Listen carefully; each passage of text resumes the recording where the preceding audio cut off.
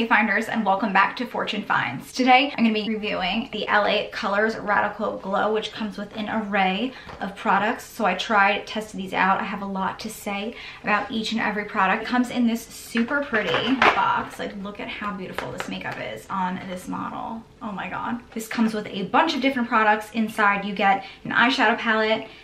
Oh, I have it right here. Let me just show you. Inside, hello, you get this eyeshadow palette, a blush brush, nail polish, a lipstick, an eyeliner, a mascara, a liner pencil sharpener, a liner sharpener, a pencil sharpener, and a blush brush that I did not use. So you get quite a lot of stuff. The only things that I didn't use in this tutorial, the nail polish as well as the blush brush and the sharpener. I just want to give a nice shout out and thank you to my aunt because she bought this for me for Christmas because she figured I would want to do a YouTube video about it. So here I am. Mike and I are going out to date night tonight, and this is my makeup. Honestly, right off the bat, I feel like this is a great little bundle. And like when my aunt gave this to me, I could tell she like wasn't really sure if I was going to be into it. And honestly, looking at it, I wasn't really sure if I was going to be into it. I knew that the colors in the shadow palette were really pretty. You get 12 shadows, very fall-ish, winter-esque colors, really pretty shimmers, and it performed a lot better than I thought it was going to.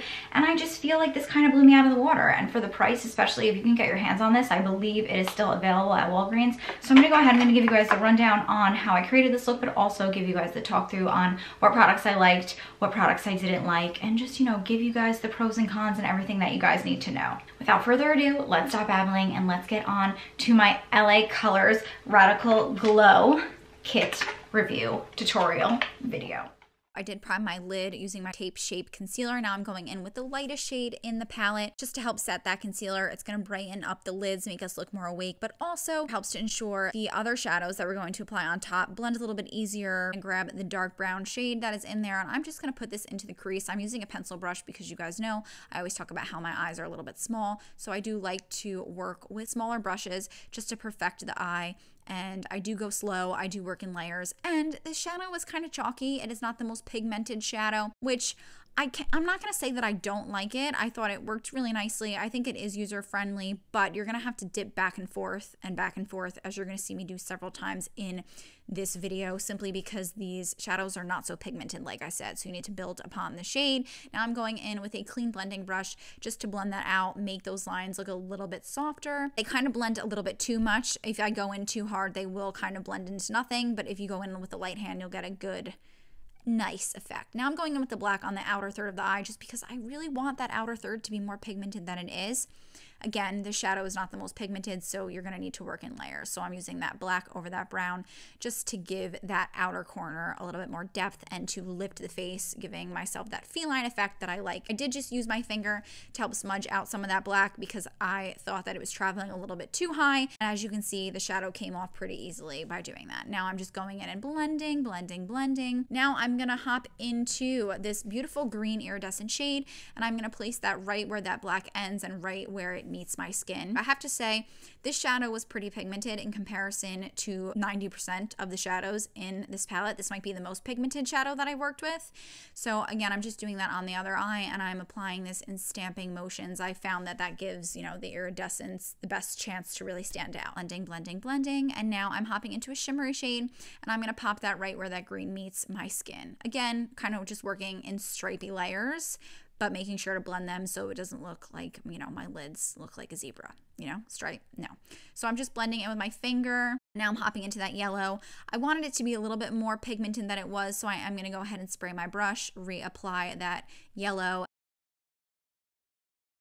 Now I'm gonna hop into some orangey shade, and I'm gonna apply that right between the yellow and that other shimmer shade that I applied. Gonna go ahead and blend that out like I've been doing, and now I'm just assessing, and I decided that that shimmer in the middle kind of lost its touch, so I am reapplying. Again, I really had to work in layers using the shadow. It's not the most pigmented, but I kind of like a shadow that's not super pigmented. Going in with this orange, I placed that in the crease using that same pencil brush that we used in the very beginning, just because I felt like this look needed a little bit of warmth and a vibrancy. So I'm giving a little bit more vibrancy, and I am very lightly blending that because, again, I don't want to take away from the pigments on my actual lid, just want to blend out that crease. Now I'm going in with the black again on the outer third of the eye just because I really want this to be dark and it's not really being as dark as I want it to be, which was kind of frustrating. But again, I like an eyeshadow that you need to work with a little bit more so than a shadow where you just pump up the pigment by just throwing on one layer, because for me, I do have small eyes and you can really see when my lids have too much shadow on them. So for me, this works, but if you're someone that likes a more pigmented shadow, this might not be for you. Brightest shade that has a little bit of yellow in it. I'm just gonna pop that underneath the brow bone just to give a little bit more life to the eyes, make them look a little bit more awake. Just assessing, checking, you know, getting my thoughts together as to what I think about this eyeshadow. And while I'm just finessing, I'm just going to say, again, not the most pigmented. These shadows are a little bit chalky. If you're willing to put in the effort to perfect your lids, like I'm clearly doing right now, then this is definitely a palette that you will like. I think the colors are really pretty, but again, you got to work for it. Now I'm going to go in with the eyeliner. This is a kohl pencil liner, and I am just dotting this along my lashes on the lower lash line just to make it look like I have more lashes than I do. You guys know I like to do this trick. And now I'm going to pull my skin a little bit tighter as I create a really, really thin line up top. This is not the most pigmented liner. This is a running theme in this bundle, not so pigmented. It's a really, really faint black and it's not super creamy. It is a hard pencil. The good thing about this is that you can get this to a really, really nice tip, which came in handy right here when I applied my little wing.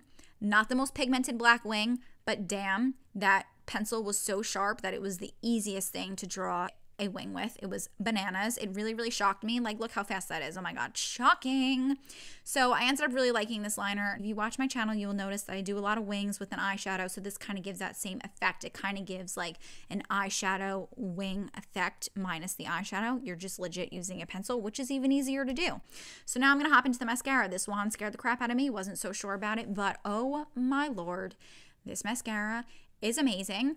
I like a wispy, elongated lash. It doesn't give the most volume. You can see I'm shocked by the mascara. What you did not see in here was that I did curl my lashes with my Tweezerman eyelash curler, which I always do. While they look really amazing right now, they did fall. They did not hold the curl, but the length was really beautiful. And initially, I really loved what this mascara did. So overall, I would give this mascara and this liner a plus. Now, I just need to smoke out the lower lash line. I felt like I needed some shadow on the bottom. So I'm going in with that brown, really smudging that with a pencil brush.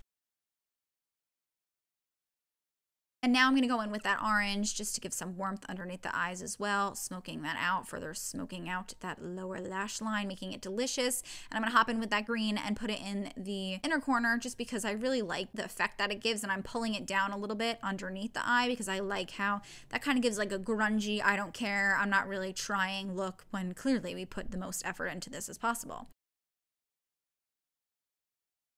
Taking the lightest shade, gonna add that to the inner corner just because, you know, I want the inner corner to be a little bit brighter, a little less yellowy. Take the mascara and apply it to my lower lash lines. This is great for my lower lashes, great for the lower lashes. It separates them really nicely, just like it did to the top lash, but the lower lashes don't need to hold a curl, whereas the top ones do. And then I did want to go in and apply another layer of mascara just to see if this was a kind of mascara that you can build upon itself, which it was, didn't flake everywhere. Now I'm going in with the blush.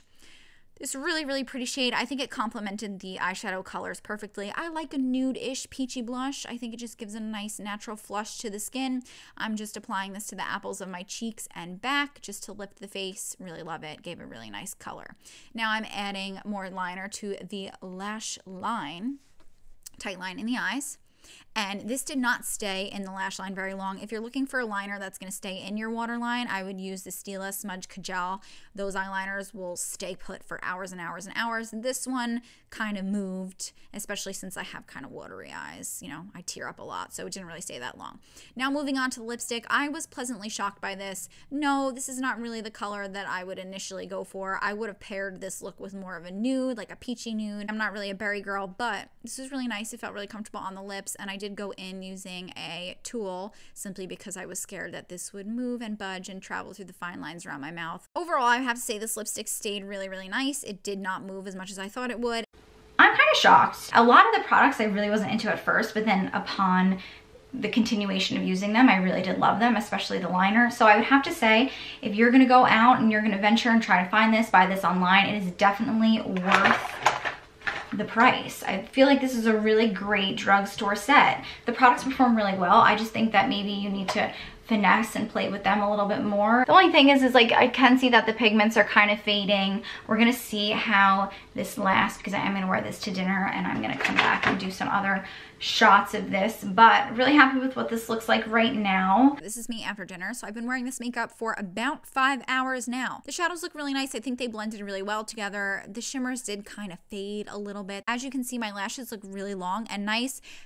They didn't really hold a curl though. However, this is a great mascara. It didn't flake on me, which if a mascara flakes and I get little black bits all over my eyes, that's kind of like the end of it for me. So I would highly recommend the shadow and the mascara. The liner, as you can see, it's still kind of in my waterline. It's not super in my waterline, and you can see the lips didn't really travel that much. They're not as perfectly lined, but that is because I went out to dinner, I was eating and drinking. Liner was really fun to work with. I do like it. If you're someone that likes a faint liner, not so bold and in your face, then you will like this liner. However, if you are someone like me that has a lot of makeup, you're not missing out on anything. So if you're looking for something that is astonishing, going to blow you out of the water, something that you don't have, you probably already have it. So those are my final thoughts on this palette. Just a quick and friendly reminder to subscribe if you have not done so. Also click that bell button. This way you get a notification every time I'm uploading a video here on my channel. As always, leave me some love in the comments. Let me know if you have any questions about these specific products. If you have a question about a technique that I did within the video, anything you guys want to talk about. I had a great time as always. Thank you guys so much for joining me, and I will see you in my next one. Bye, Finders. Mwah.